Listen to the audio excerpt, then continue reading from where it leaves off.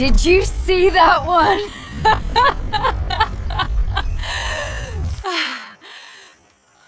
It's so ridiculous.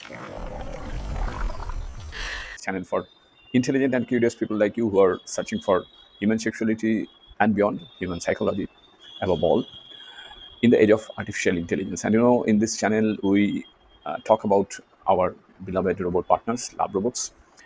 And today we are going to discuss something that is really, really fascinating, which is the backbone of modern humanoids. And for brevity, for simplicity, I'd like to break it down, this discussion, into three parts. This is the first part one, that is an analysis of carbon fiber composites, which actually is the one of the backbones of humanoid robots.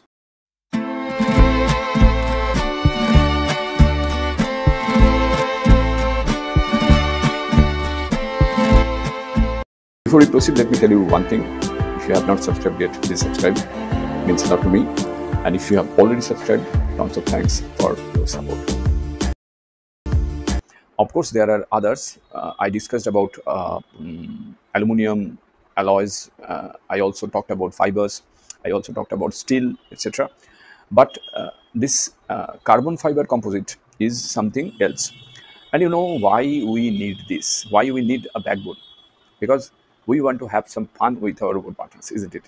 And for having some fun with our robot partners, either in our bedroom or in our dining room, in our garden, wherever else, whatever place it could be, this backbone is extremely important. Why this backbone is extremely important? I don't want to go for an explicit run for it, because you know that the quest to build humanoid robots that can match the agility, strength, and efficiency of a human is one of the greatest challenges in modern engineering. A primary obstacle is weight, because if a humanoid robot is very, very weighty, very, very heavy, you cannot handle it. You cannot just handle it. You cannot take it on your body, right? If it is too heavy. So traditional materials like steel and aluminum, of course, although they are very, very strong, they are heavy. So every gram added to a robot's frame requires more powerful and heavier motors to move. Because when a robot moves, I'll talk about it in my later videos, of course, how a robot moves, how the motors functions. That is a separate topic indeed. But when a humanoid robot moves on your bed or in your garden, wherever else, there are motors, right? And every gram you add for the frame, okay, yeah, if it is heavy, the motors run, in fact, much what to say, the pressure on the motor is much heavier, okay, which in turn require larger and heavier batteries to power. So that is actually heaviness directly is linked to the power consumption. That means the battery life. So ultimately, you are a loser. If your robot partner is heavier, then you are a loser, right? This creates a vicious cycle of increasing mass and energy consumption. I hope you understand the whole perspective. And keeping that in our mind, carbon fiber reinforced polymers, we also call it CFRPS, or simply carbon fiber, break this cycle completely. They are composite materials made of thin, strong, crystalline filaments of carbon woven into a fabric and then permanently set within a polymer resin. The result is a material with an exceptional strength to weight ratio. So basically, we need to keep in mind that your robot partner will be very strong at the same time, but not very weighty, not very heavy.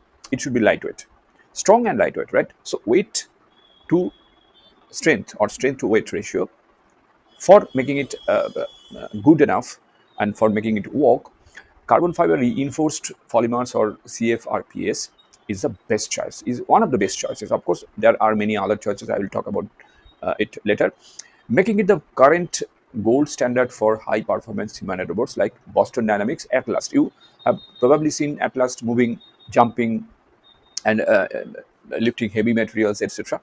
So these robots also, another good thing is for your use, because how this carbon fiber helps robots withstand force. Because when you have some fun with your robot partner, think about it. Imagine when you are having some fun with your robot partner, you need to pressure it. You need to apply some pressure in some joints and somewhere in its body parts.